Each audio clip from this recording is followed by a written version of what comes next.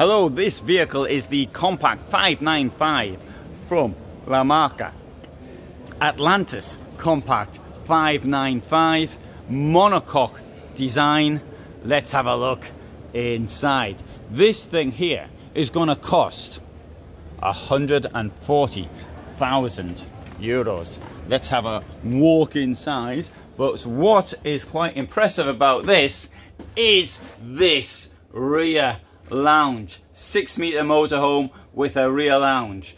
Is there a better rear lounge in a 6-meter motorhome? I can't think of one off the top of my head.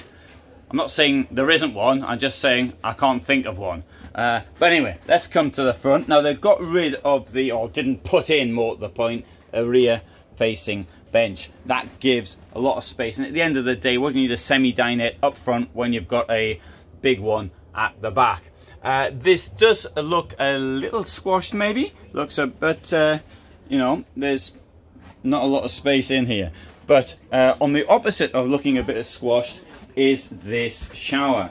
Stacks of space in there. Look, I'll even come inside just to demonstrate. And I'll turn, no, I don't even have to turn the camera around. There's me. Oh. Lots and lots of space. This is nice. I like this. I'm not so keen on sinks like that, but I do appreciate it looks elegant, and that's just my opinion. We've got a window in the washroom coming out here. Fridge. There you go. Okay. 2 burners. And a sink with a screw in it. Storage below. Proper sides to the drawers.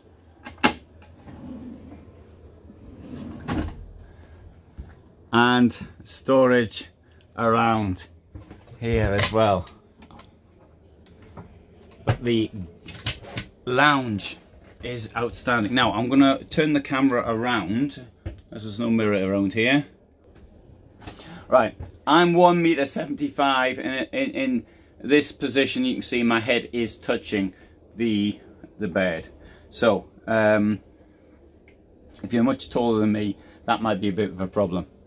Oh, I'm sorry, I've got an allergy. The allergies, okay, it's the end of August now, but I've had a very light allergy season this year compared to last year, when I was felt pretty rough. But anyway, that apart, I want to do a separate video on health problems for people of my age, because I know that most people watch this channel are also my age. I like this. I mean, look, it's easy to get in and out as well, but often you find with some rear lounges that it isn't so easy to get in and out, but that's quite good. Now, one of the problems is, of course, that there's a lack of storage, and well, so you've got a nice wardrobe in there. We've also got a double floor, which I shall demonstrate right now. There you go. There's the double floor, used for storage, but it's also good for getting your technical stuff in, the your water tanks and that type of stuff will go into there quite easily. There you go. This is a prototype, but I think the style's quite nice. Anyway, let's have a look at this. I'll show you the bed. Note, before you take something down, what you need to do is move some stuff out the way. And as I can't see around the corner here, I'm going to put this all to one side. I think somebody's already had a go at putting that down. Put all this somewhere safe, because I can't see what's happening on the phone around there. And I'll leave that on the there for the moment. I would take it off under normal circumstances. Now, here, the position, that's safe, that's fire. This is, press this button, let's see it come down.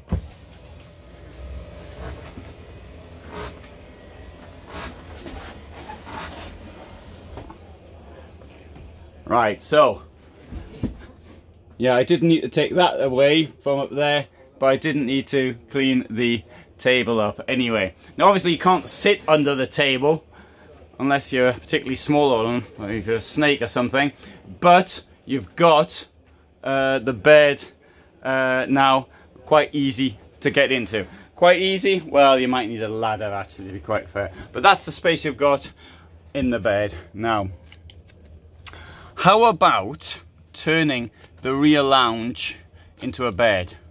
So rather than having this bed and the lack of loss of height above, how about having this to convert? That might work just as well, although the seats often are not as comfortable as they could be. I'm trying to think of solutions to avoid having a drop down bed if possible. Note up there the window in the roof. So let's now put this back.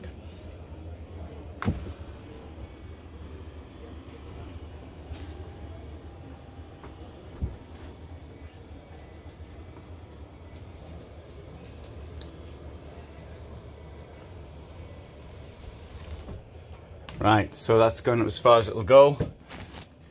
Not much space there. You leave a sheet on, but you're not going to leave any covers. And there you go. We've got a cubby hole here, which unfortunately they didn't put a cover to. Got a USB there, light switch here. Yeah, storage below.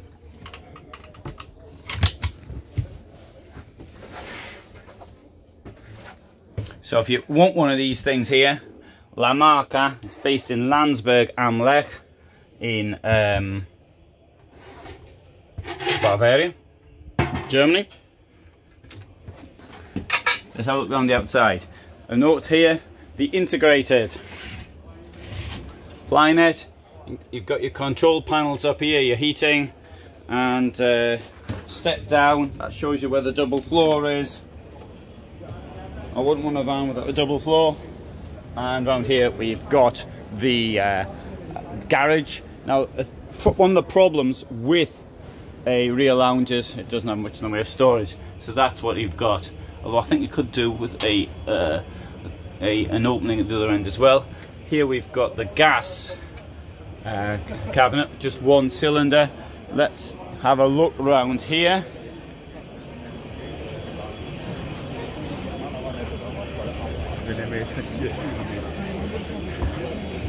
So that's the Atlantis Compact 595 from La Marca Mobility, and prototype model, but I'm pretty certain I've seen this before actually, although somebody was saying to me it's the first time it's been shown.